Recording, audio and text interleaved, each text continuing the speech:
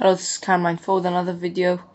I'll be showing you now a Game Boy Advance emulator for your PSP. You have to have custom firmware. If you're over 3.52 M33, you'll need the 1.5 kernel add-on, and you'll have to enable it. So turn on VIA recovery mode. I'm not sure if I have my PSP on 1.5 kernel. Head over to configuration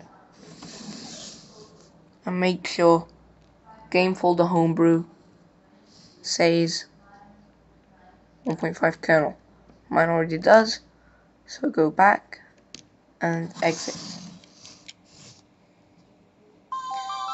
Program is called GPSP 0.9. It's an original GPSP, so you don't have to worry about having an unofficial GPSP, because everything in that GPSP is official. Let me just change the theme for you.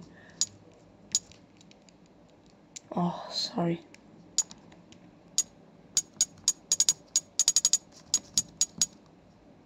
Yeah. Alright. Head over. There'll be a link for this on the side description over there somewhere. You simply download it.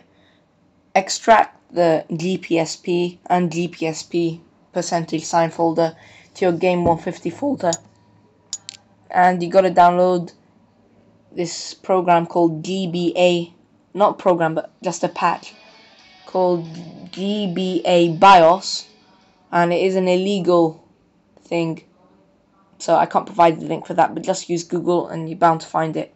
And just stick that GBA BIOS thing in your GPSP folder in your Game 150 kernel, your Game 150 folder. And that's also where you put your ROMs in that you download. So I've only got one ROM in at the moment. Pokemon Fire Red. To get something like this. Bear in mind that X doesn't work here, so you've got to press with circle.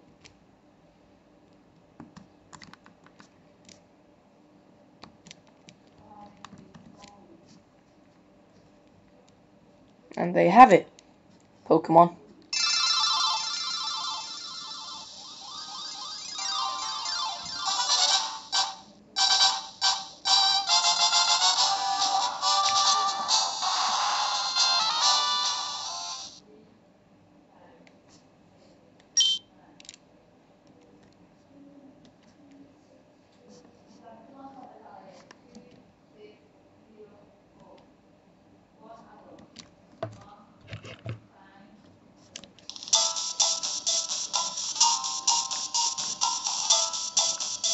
It's all working.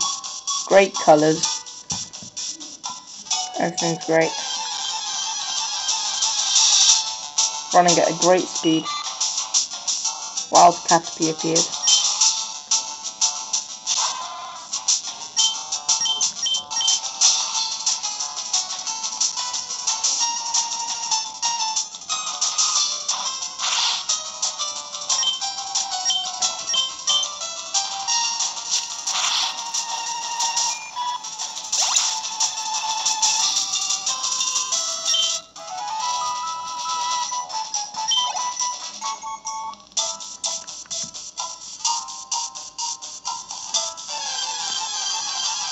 You can download the ROMs from pspiso.com. It just requires a small registration.